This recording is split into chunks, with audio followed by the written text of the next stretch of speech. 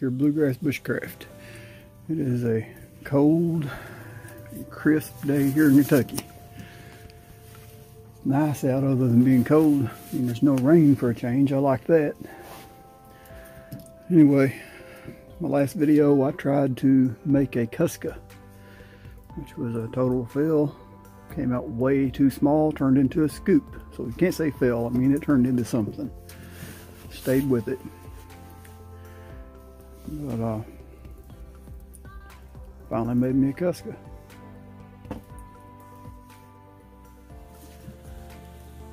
Alright. Didn't videotape it because it's basically the same as the last video. Just took a little longer, a little bigger project. But I finally got it done. A whole lot of sanding, let me tell you. I'm a rough carver. And I was debating whether to try some wood burning on it. I don't have a lot of wood burning experience, so I was kind of hesitant. And was talking with Dream Creation and Adventure channel, and I got some advice and watched one of their videos on beginning on wood burning, and she sent me over to my buddy Old School Modern Twist over to James's channel. He had some really great wood burning videos I hadn't watched yet. I watched a few of those, and they both said get some really good informative videos, but they both said practice on a scrap piece of wood first. Here's a piece that I had from my kuksa left over. Had some cracks in it that I cut out. I practiced a little bit on it, but sorry guys, I'm not a whole lot on practicing. I like to just get with it. So that's just the way I am. Alright, they talked about using transfer paper, carbon paper, etc. Putting your pattern on wood, but I didn't have any of that, and I didn't want to go to the store. This is a stay-at-home weekend. I don't want to go anywhere. I'm just going to hang around. But so I looked around my shop, and I found these stencils from my scroll saw patterns. So a lot of several different leaves on there. And I'm not going to do a whole lot of detail on this. I'm just going to trace out these stencils with a wood burner.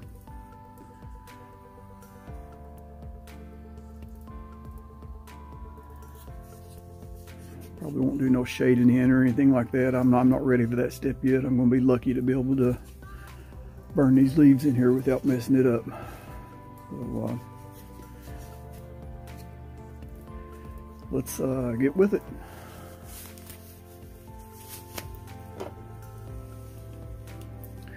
No, I don't need safety glasses for wood burning, I wouldn't think, but these are not just safety glasses. These are my magnifying safety glasses, and I can't see anymore.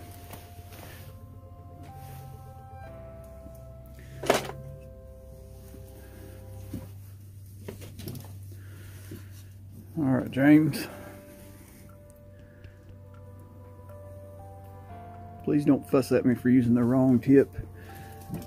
I don't have a whole lot to choose from, and the ones that I did have, I put different ones on them and practiced a little bit with different tips, and I just found one that I'm more comfortable with, so I'm going with it.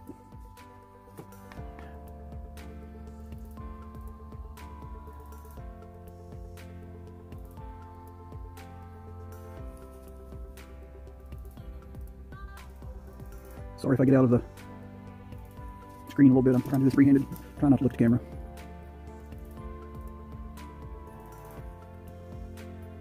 Camera's kind of in my way.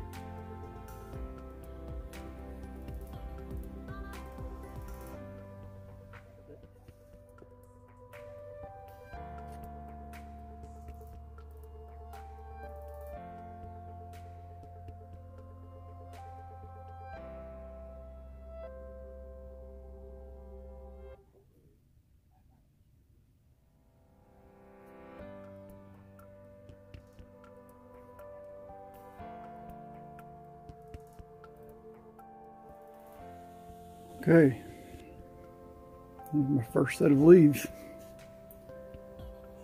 Not perfect, not exactly like the stencil. I don't have a steady hand, but hey, I've never seen two leaves alike. Have you?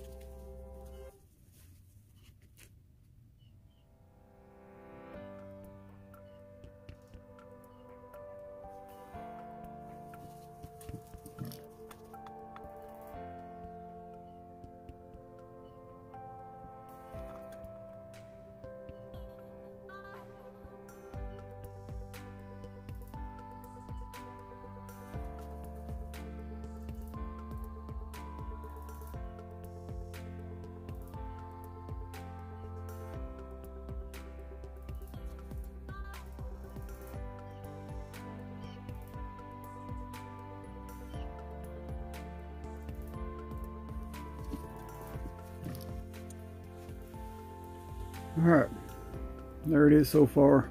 Not perfect.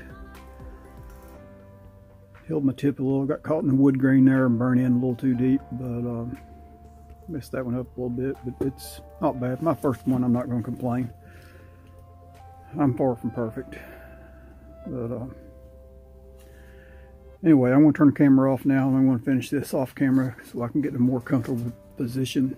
I mean, it's kind of hard to try to hold this in the angle of the camera. So I'm going to try to lay it down somewhere. If I can find a better way to angle the camera while I'm working, I may do that. But I'll be back with a little more update later.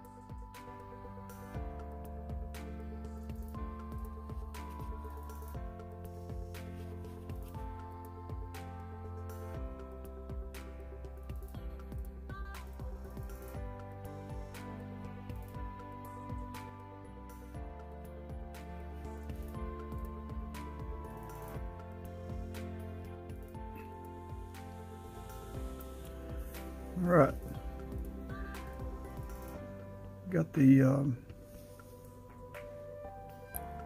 kuksa finished, and this is what I'll be using on it. Is this butcher's block conditioner.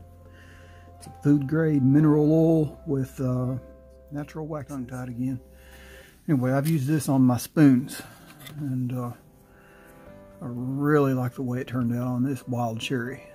So we're going to use it on the kuksa. See what happens. It's not perfect by any means, but it is handmade, hand carved. Now, when I say hand carved, don't get me wrong. I mean, I did carve it by hand, and but I did a whole lot of sanding with the electric sander. So I mean, that helped it a lot. So not just an electric sander, but I used my drill press with some sanding disc attached to it. So still needs some more sanding, but as far as I'm going to go with it. All right, let's see what this stuff's going to look like on here. It says on this stuff to apply it warm so it'll penetrate better into the wood. So I had it laying on my heat register for a little bit, warmed it up some. Probably could have been a little warmer.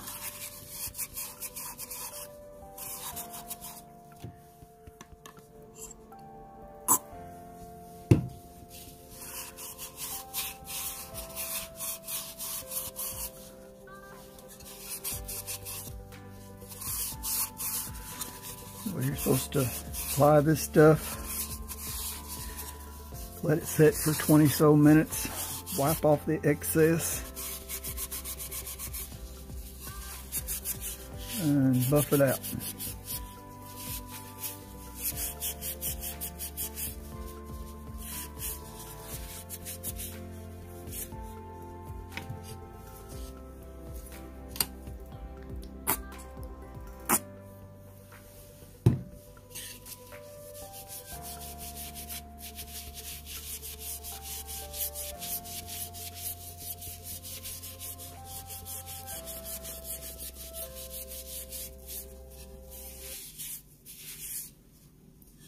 Yeah, it's looking nice.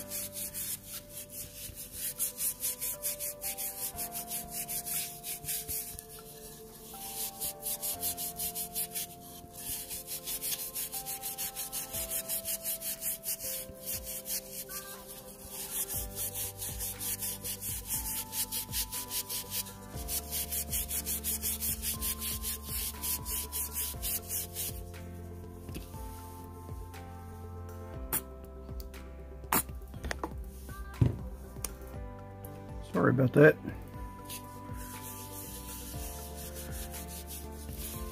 Put this stuff on here thick because it's the first coat and it's going to soak in.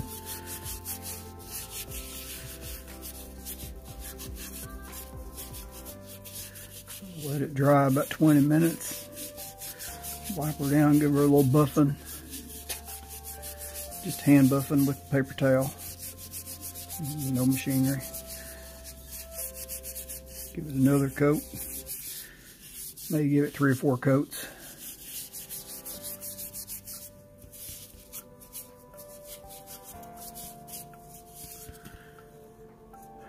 You can see right here in the handle, I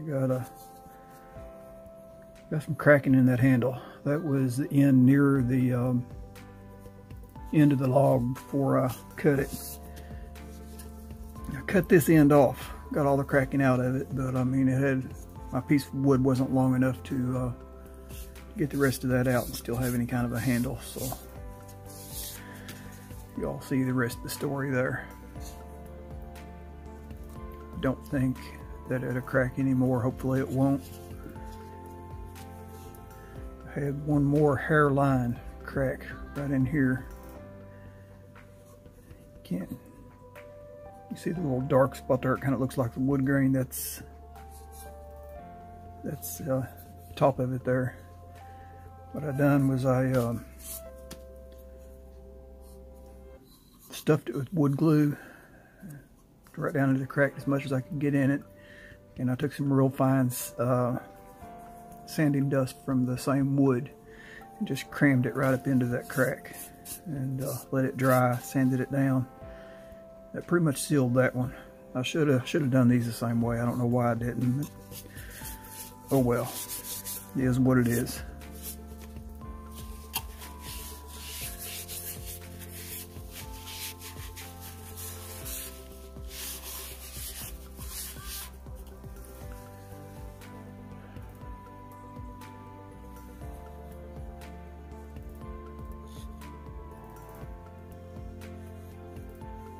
What do y'all think?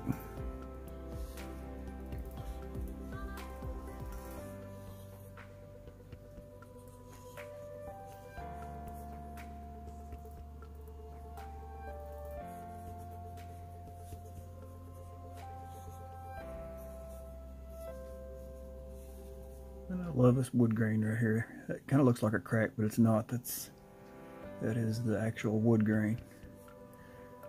It's from a red to reddish brown to lighter brown. Beautiful. It should have been like that all over.